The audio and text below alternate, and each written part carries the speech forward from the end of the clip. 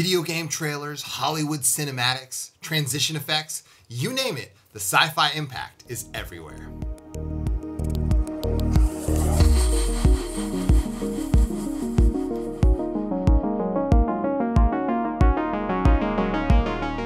Yeah, sure, there's a few plugins specifically designed to do this, and more than a handful of sample libraries out there that'll likely do the job, but the question is, how do you create these impact transitions from scratch? And that's what we're gonna explore here in today's video, using Vital, a few samples, and the plugins from BLEASS. As you might have heard here recently, the BLEASS suite of plugins is an extremely powerful and useful set of instruments and effects designed to go beyond what your stock plugins can do and take your sound design and your music to the next level. So if you like this kind of video and you want to see more sound design videos on this channel, smash that like button. And if you haven't already, you should subscribe. And if you really want to take your sound design skills and your music to the next level, check out my Patreon. There you'll find all kinds of extra tutorials just like this one, tons of extra presets, one-on-one coaching, the science circle, and so much more. You can join for as little as $3 a month. Check it out, link is down below in the description. That being said, let's get into some sci-fi impacts. All right, so here we are inside of Ableton Live 11. Now, the goal with today's video is to build a sci-fi impact transitional sound from scratch using some samples and some plugins. The plugins that I'm gonna be using, number one, I'm gonna be using Vital to build sort of a kick drum style impact sound. And then I'm also gonna be using more of the BLEASS suite of plugins. You guys have heard me talk about the BLEASS plugins recently on this channel. They are extremely powerful, they're extremely versatile, and they really work well in a sound design context, and that's what I'm gonna showcase here today, all right? So this is the track that we're working on, and this track is from one of my upcoming live sets. And it needs a transitional element in one particular spot. So we're gonna listen to the track and then I'm going to show you guys how I'm gonna build a transitional element from scratch. Here we go.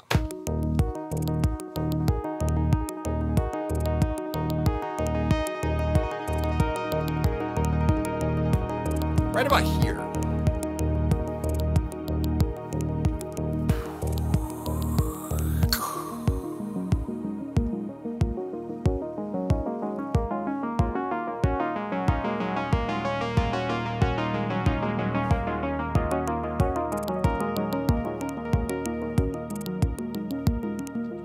So the question is, how do we build this from scratch? And that's what I'm gonna show you guys here today, all right? So the first step is to add a couple more MIDI tracks and audio tracks, all right? You can easily do that in Ableton just by hitting Control-Shift-T, adding a MIDI track, and then we're gonna add some audio tracks. So just Control-T, maybe like 4 times, because we're gonna use some samples here. All right, so now we have our MIDI track, and that's where we're gonna put Vital, and then we're gonna use samples for the rest of them. But the first thing I like to focus on is the sort of build-up, because we have a couple different stages of this impact. We have the initial build-up, like, right? And then we also have the impact, which is, and then we have the sort of like, you know, smacking sound of impact, and maybe the tail, which can be more of like a reverb. And another good option would be adding some tremolo to that. So it's right?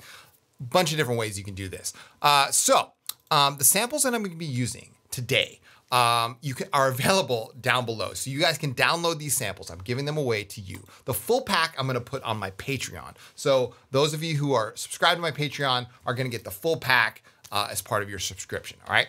One of the samples that I'm gonna be using, especially for this sort of like intro impact sort of thing, is this London construction sample that I just recently captured on one of my recent trips to London. I was just kind of walking around one evening in the city with my field recorder, and I rolled up on these construction workers who were literally dumping metal into a dump truck. It was like a literal gold mine for sound design. So I just quickly pulled out my recorder and started recording, and this is what it sounds like.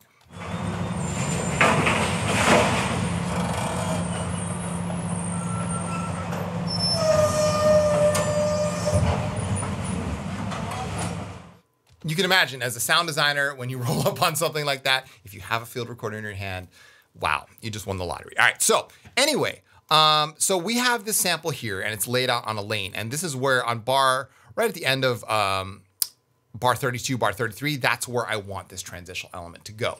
So what I can do is I can say, all right, well, I'm gonna just sort of crop this sample where I want it. I just want, say, maybe a 2 bar buildup on this transitional element. But what I can do inside of Ableton, if you're not in automation mode and you don't have this sort of MIDI keyboard selected up here, which kind of lets you play notes with the keys, you can hit Control, Alt, and Shift at the same time, and your mouse pointer turns into a finger pointer, and you enter what's called slip mode in the video editing world. I don't know what they call it in Ableton, but this is the slip editor, right? So you can sort of shift the sample around exactly where you want it. So again, if you know what you want your sample, what length you want it, and then you know sort of like roughly where it is, then you can sort of dial it in perfectly right here. All right, so what we're also gonna do is we're gonna double click the sample and then we're gonna warp it. Now, what we're gonna do is down here, we can just hit ×2, and now we have a halftime sample or double the length, and we can change the warp mode to say repitch or maybe even complex pro, depending if we're gonna pitch shift it or not, all right? So now what I can do is I can back this up and I can say, all right, here's what we have.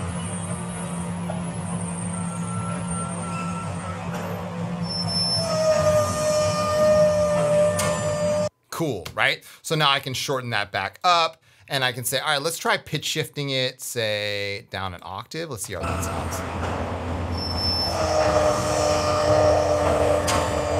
Ooh, that might be really cool. So it kind of gave us some more harmonic content when we lowered the octave down, all right? So this is good, but it really needs some character, and that's where the BLEASS plugins come in, all right? So I'm gonna go into my plugin library and grab one of the BLEASS plugins. The first one I'm gonna reach for is the BLEASS Phaser. Now, the BLEASS Phaser, I love. I'm like, this is like the best phaser I've ever used. And I'm not just saying that, it's a really cool phaser, and I'll tell you why. So I'm gonna select the default presets. This is where it all starts, right? And what you have here is 2 LFOs on either side. One controls the frequency, or how fast that phaser is moving. The other one controls the spread, which is spreading the whole phaser out. So these are really nice to have, especially when you're talking about, you know, phasing. You want it to kind of be in motion all the time, right? So I'm gonna just kind of add some notches here, and then I'm gonna add some spread, all right? And that spread is going to be modulated by the spread LFO. And as you can see, as soon as I add the amount here, the spread LFO starts moving. Now I can modulate the frequency, and so now it's not only moving, but it's spreading out and moving back and forth. Now when we go back to our sample, listen to how this sounds.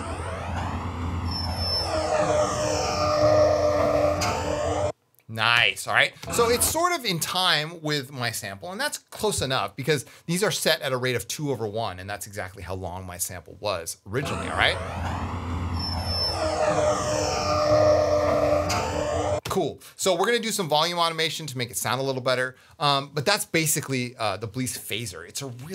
It's just a simple but powerful phaser that you can use. Now, one of the other things that I love about the BLEASS plugins is they're stackable, right? So you can start stacking these plugins up and get some really cool textures. The second one that I'm gonna add here is the BLEASS chorus. So I'll put the phaser away, and now let's look at the BLEASS chorus. Now the BLEASS chorus is a really cool chorus. It's like exactly what you want in a chorus, right? So it has obviously depth, and it has some delay lines. Also got a filter here, which is really nice. And it's got width control, feedback control, all the standard things that you'd really want on a chorus. So check this out. The phaser and the chorus combined sounds like this.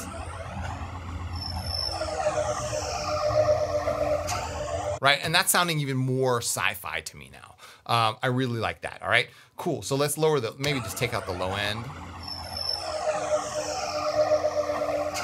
Nice, all right? Now, the one thing that's missing from this whole equation is obviously, number one, reverb, but some volume automation, all right? So let's quickly do that so we kind of get the vibe of where we're going with this.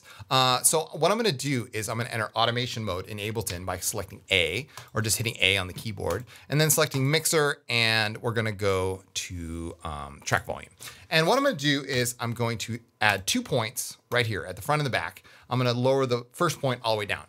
That's great. I mean, that's sort of just a standard ramp automation, right? But what if you want to make it even fancier? Okay, so all you have to do on Windows, it's Alt, on Mac, it's probably Option. Just select it, and you see how the arrow pointer kind of has this little curve symbol next to it? That means that you're now entering elastic mode. So I'm gonna click that. You got to hold it down while you do this, just like that. And now we have an elastic automation line. So now it's gonna kind of ramp up, and which is really nice. But in the context of a track, that's exactly what we'd want, all right? So let's listen to it again in the whole track context. Now we have, right? Cool, I'm good with that, all right? But what we really need here is we need an impact, all right? So this is basically how to do this in Vital from scratch. And you could also apply this to sort of like how to build a kick drum. It's sort of the same thing. You want really that kind of sound. How do you do that from scratch in Vital? I'm gonna show you here right now. So I'm just gonna grab, just select the track that I want Vital to be on and make a MIDI clip, all right? Now the note that I draw in here does not have to be specific. And I'm gonna tell you why in just a second. So just grab your pencil tool and draw any old note, and we're gonna draw this to be 2 bars long, okay? So now we're gonna grab Vital over here. I'm gonna grab Vital and just place it onto my MIDI lane.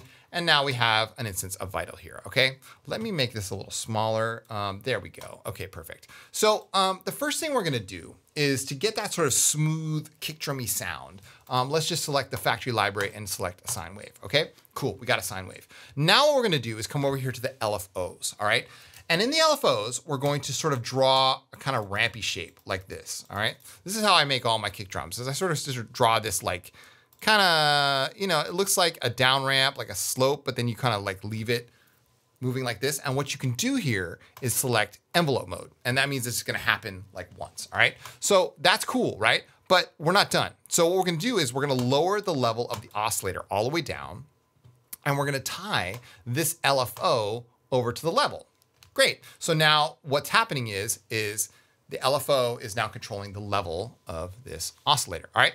We're also gonna come over to the advanced tab and turn off note tracking, okay? That's why it doesn't matter what note that we used inside of the MIDI lane, because note tracking is now off, and now the note is controlled exclusively by this pitch modulation up here. So what we're also gonna do is use the same LFO, and we're gonna grab that and select the pitch. Now this is gonna be where we kind of dial in the sound of that sine wave. So check this out. Listen to what this sounds like on its own.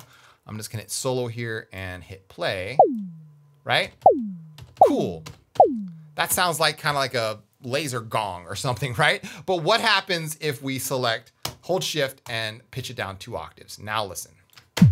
Ooh, right? So that's a lot more like impacty. Now, what if you wanted that to last a little longer? All you have to do is select the time value and say maybe 1/1. So now it's a full bar, right? Cool. Okay, now what you can also do is you can lengthen out this curve if you want to kind of say, oh yeah, right? And you can dial in the amount of how much with that transpose modulation, okay? So you really have a lot of creative freedom here as far as how that impact sounds, right? That's kind of nice. So you can kind of get the different lengths, because what it's doing is it's ramping down that pitch ever so slightly.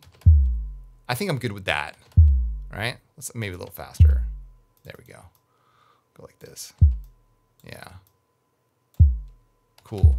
Nice. So that's a nice impact sound, all right? So now what we have is let's just solo both of these. Okay. I might want it a little longer. You can also add a compressor to that, just like you would a kick drum. So let's come over here to effects and we'll add a compressor, and we will shorten the attack. Cool, awesome. So nothing fancy here. I mean, it's just a straight impact sound, right?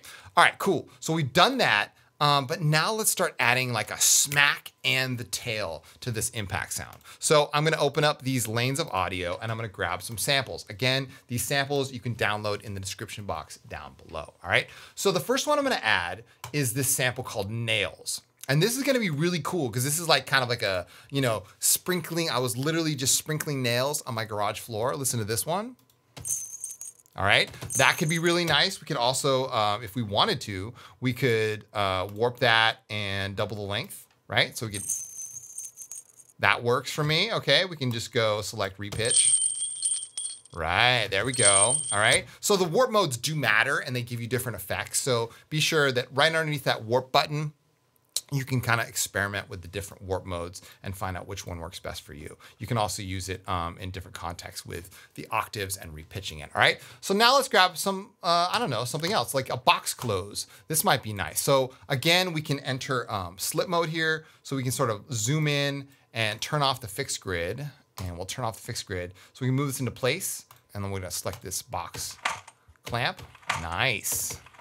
All right, so that's just, maybe, I think I got some coins in a wood box and I just close it real quick. And then we're gonna add maybe some of these pins or a clamp. Ooh, yeah, that clamp. Okay, cool. What we can do with the clamp, because it's a clamp on, we can clamp off by reversing it. So let's reverse the clamp. And we're gonna select that and put that into context right there. Cool, now we have a clamp. Nice. Very good. Ooh, that's kind of drama. I like that, how it just kind of, right? The spring, the reverb from the spring, I like that. Ooh, let's like warp and let's double the length of that. There we go. Nice. All right, cool. And now let's do like one more. We'll do, say, this, one of these shakers. Okay, let's select a shaker. That's the one I wanted. All right, so let's select the shaker and we're gonna reverse this sample. So we'll just reverse it real quick. And then we're going to, let's re-pitch it or do Complex Pro. We're gonna pitch it up like, say, an octave. Okay, and we're gonna listen to it. Nice. Excellent. All right, so now what we're gonna do is we're gonna select all of these samples and we're gonna group them by holding down Shift and then saying right click and group tracks. Now we have a group of these tracks. Now the reason why you group these tracks is so you can add some more effects on top of these, right? So what we're gonna do is I'm going to grab another one of the BLEASS plugins, and I'm gonna grab the reverb and put it onto the entire group. So now we have the BLEASS reverb on this entire group of tracks, right?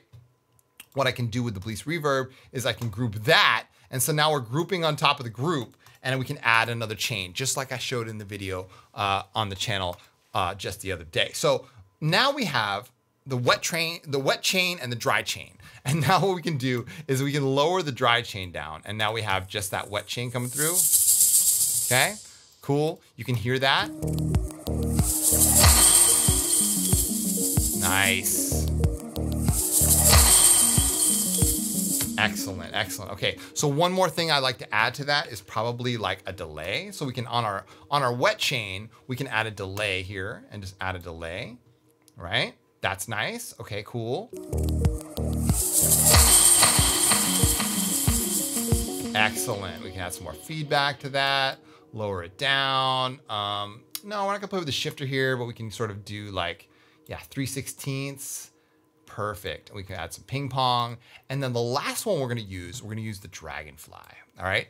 The BLEASS Dragonfly is like a really cool tremolo style, you know what I'm saying? To really get some, like, on that tail, we're really gonna start playing with it. So here we go.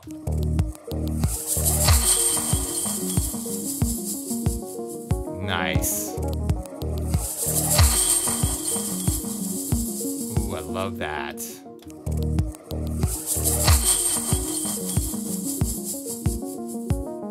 Oh my gosh, that's really good. Right? Okay, cool. So now one thing we did not do is we did not adjust the reverb, all right? So let's come over here to the BLEASS reverb. We're gonna increase the length, decrease the room size, add a filter to it, up the dry wet to 100%, and now listen to this.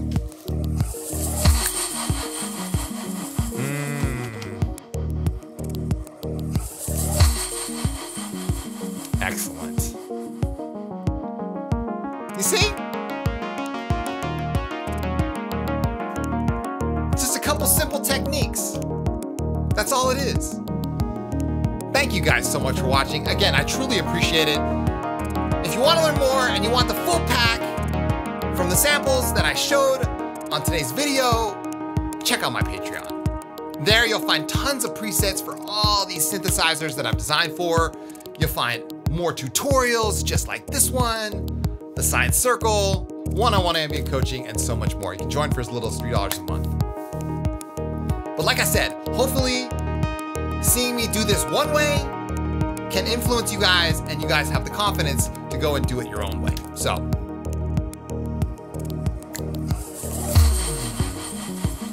my name is Chris from Signs of Life. Again, thank you all for watching. Happy music making. And as always, keep your heads in the clouds and your feet planted firmly on the ground. Take good care, y'all. I'll see you all in the next one.